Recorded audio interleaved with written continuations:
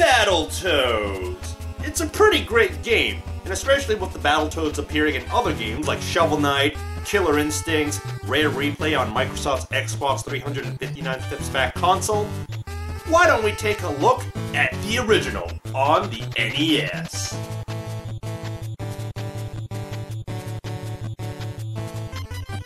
Released in 1991 by Rare, this game is most well known for being one of the most difficult games on the NES, and sorting out the weak gamers and the good gamers.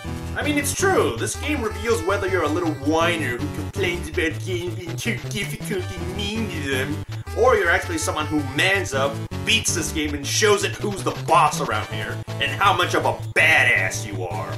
Now, I did suck ass at the game, and I hated it when I got to the later levels for my first time and died a lot. But after manning up, having lots of patience, persistence, wisdom, and not being a sucking at video game noob about how Battletoads is impossible to beat, I was able to beat this game's ass and finish it every time I played it. It's my little bitch now, and one of my favorite games on the NES. The story to this game is your friend Pimple, yes, Pimple, because the toads are named after acne problems alongside Rash and Zits. Next thing you know, they'll be named after STDs. Ugh. Anyways, Pimple and the princess have been captured by the Dark Queen, or as me and D. Tysonator referred to her as, Dark bitch. And as you expect, you've got to rescue them. That's pretty much the plot on par with Mario. Real original there, Rare. 9 out of 10 would read again. Anyways, you make your way through 12 levels, each of them being different and unique in its own way, plus the final boss, which is its own level for some reason. You go through a lot in the original Battletoads, because the one thing I noticed is, unlike future Battletoads related games where the focus is more on beat-em-ups, the first game has more focus on platforming and racing levels than it does the beat-em-up parts. It's more like Battletoads NES has beat-em-up elements instead of being based entirely on it, and that's what I really grew to like about the first game. It's that each level is different from the last one, and it keeps itself fresh, interesting, and different, without just being an endless barrage of beating up enemies like the Konami arcade games like the Ninja Turtles, which Battletoads is a parody of, which I do enjoy playing, but those do get monotonous after a while. That's not to say you don't fight enemies in Battletoads, you do have to beat up some minions at certain points in the game to proceed, with simple but satisfying combat where you finish off your enemies with a big pow at the end, like BAM! Right in the face, bitch! I almost expected to see Adam West's Batman punching effects to appear. Battletoads! Battletoads! But for the majority of the levels in the game, you don't fight a whole lot of enemies, and if you're skilled enough, you can actually just use the strong moves to beat them faster. Some levels you're just racing towards the end, some levels you're just platforming your way to the goal, and for the most part, you're going to be fighting bosses in certain levels. The bosses in Battletoads are a lot of fun to fight. They can be difficult to fight if you don't learn how to play the game, as most of them do have strategies to make them easier to deal with, but still challenging enough, and is one of those types of fight where if you slip up, you die. Ah yes, dying. Now, most of you may be wondering, is Battletoads truly as difficult as people claim it to be, or is it just a bullshit shitbowl of whiny players? Well, that I can definitely answer.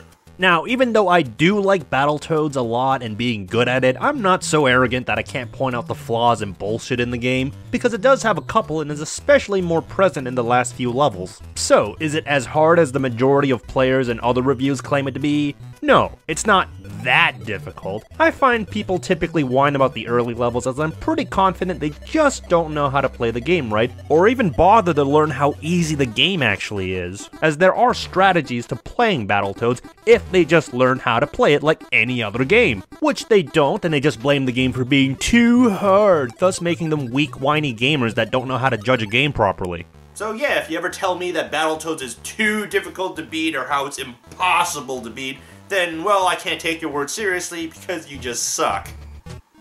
And fuck you.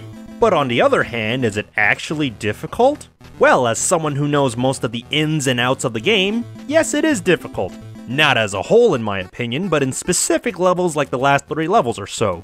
My reason for this is that for the first 9 levels, there are definite strategies that make those levels easier to beat, and the trial and error you encounter isn't that bad as long as you actually learn from it. The last 3 levels or so, however, there is next to no strategies that will help you other than just getting good at it, which is why I say those levels are the most difficult. Which, even after I got good at those levels, I still consider them difficult as I have to focus whenever I reach those levels. Oh shit, what the fuck was I doing? Another thing that makes Battletoads difficult for most people is the amount of lives and continues you are given. It's not an unreasonable amount, and you can get more lives, like for example in level 2 you can juggle the birds till you get a 1-up. But it would be nice and more favorable to Battletoads if it has unlimited continues so people can at least practice the levels, like with the NES Ghosts and Goblins, another difficult game for terrible reasons than Battletoads, and if it wasn't for the infinite continues, I'm pretty sure Ghosts and Goblins NES would have been regarded as the most frustrating piece of shit game to play. But then you gotta think, if Battletoads did have unlimited continues, would it be easier or still just as hard? Well, still just as hard, except you can at least attempt to finish it. So yes, Battletoads is and can be difficult, just not for the same reasons that other people and other reviewers may say it is, and making the game look bad and more difficult than it actually is. Speaking of looks, for an NES game, the graphics are detailed and done very well, with each level having a very distinct look and feel to it. Except Rat Race. What's also well done is the music too, and the music is really good. I have most of the tracks in my music folder. There is also an interesting thing to note now that I mentioned the music. Battletoads is originally made to be played in the PAL format at 50 Hz, but when Battletoads got released in America, they didn't change or correct the PAL format to NTSC for our TVs, which ran at 60 Hz. This slight change in 10 Hz is part of the reason why the game is more difficult, as the game now runs slightly faster than it was intended to be, making what should have been easier segments in the game harder, like say for instance the turbo tunnels, which everyone complains about. What does that have to do with the music? Well, see, in the NTSC Battletoads, the music is actually good because it got sped up to 60 Hz, which made the music have a better beat to play to, unlike the original, which if you listen to it at 50 Hz, well, let's just say it hurts to listen to that one. Bad puns, bad puns.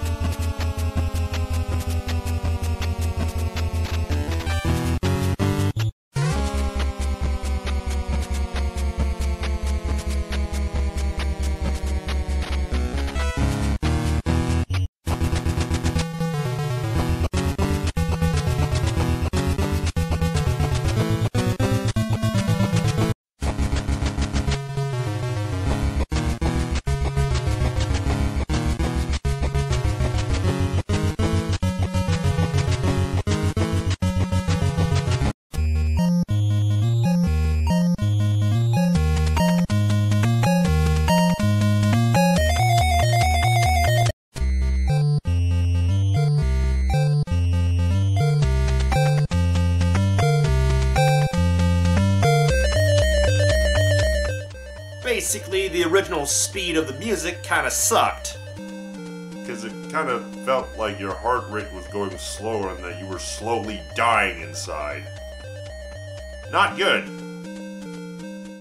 Also, because they didn't fix the regional differences, it causes a glitch in level 11 where you can't play it with 2 players, and the second player has to die. Now, it makes the American version look sloppy, but it's actually a blessing in disguise, because playing Klinger Winger in 2-player is really difficult if either player sucks at the level. And the glitch is only in the American version, as the PAL version, being originally made in the PAL format, doesn't have that problem, and neither does the Japanese version since they fixed it while modifying a few other things to make their version easier. Which, on that note about versions, I don't recommend playing Battletoads on emulators, because if the frame rate isn't stable or you don't lock it somehow, you're gonna have an even harder time playing Battletoads, much less beating it normally. I managed to beat it without save states, but it definitely was not easy with the constant flickering and inconsistent frame rate, or at least when I was playing it. Now, what else could I talk about? Well, I already made that top 11 video about which levels I think are the hardest, a guide for beginners on how to beat Battletoads. Well, you could mention the 2-player. ManyNinjas? What are you doing here? Well, I heard you were talking about the Toads of War, so I wanted to be here to see it. Well, see, you kinda came a little late because the review's almost over. Still didn't talk about the 2-player mode?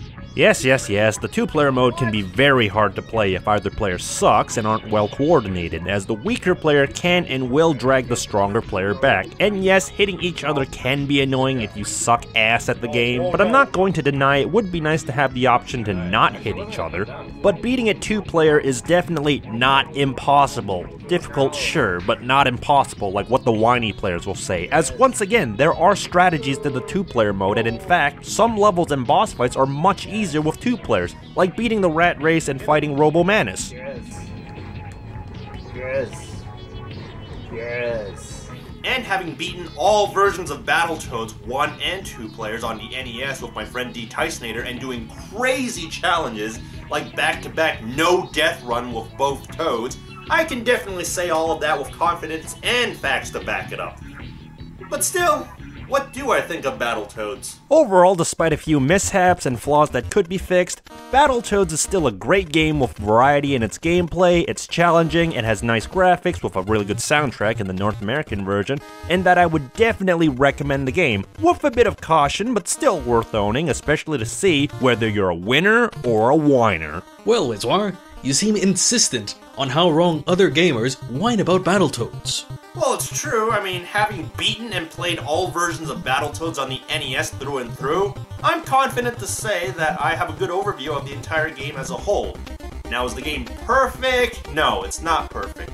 It still has some flaws and some levels I'm not too fond of, but you know what? They're not game breakers, except for the glitches that are. While there are some that are helpful and neat, the others are just kind of a load of ass. But still, I recommend Battletoads as a game, and definitely a game worth owning. Ah, but do you own the Genesis version of Battletoads? There's a Genesis version of Battletoads? Yes, and in fact, the Genesis version does what Nintendo don't. Well, I wouldn't know because I don't have a copy of it. Here's one. Well, that's bizarro. How'd you send the game? Ninja Mail. They'll never see it coming. Well, I saw it because of editing magic, but I can't wait to see what Genesis Battletoads has in store for me. So let's check it out.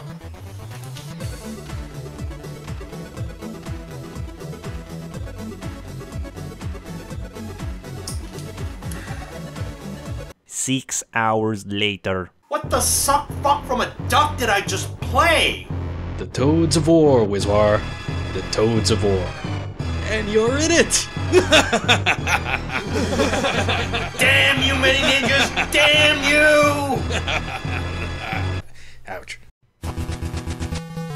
Dark, dark bitch. She's the Dark Queen. Dark, dark bitch. The big bad queen. Dark, dark bitch. She kills in 3 hits. Dark, dark bitch. Whoop for spinning kicks. Dark, dark bitch. She takes 20 hits. Dark, dark bitch. To bring the queen down. Dark, dark bitch. Sometimes it's more. Dark, dark bitch. Just one more. Dark, dark bitch. Because you punched too much. Dark, dark bitch. And gave her more health. Dark, dark bitch. What, the flying toad? Dark, dark bitch. How did that work? Dark, dark bitch. We just don't know. Dark, dark bitch. Because she's the queen. Dark, dark bitch. The big bad queen. Dark, dark bitch. The dominatrix queen. Dark, dark bitch. But she's going down. Dark, dark bitch. No matter what. Dark, dark bitch. We're going to save. Dark, dark bitch. Our best friends here. Dark, dark bitch. Pimple and the princess. Dark, dark bitch. We'll set them free. Dark, dark bitch. By beating this queen. Dark, dark bitch. With 20 headbutts. Dark, dark bitch. Back and forth. Dark, dark bitch. The ins and outs of the games. Yes, it is difficult. God damn it, why did I crack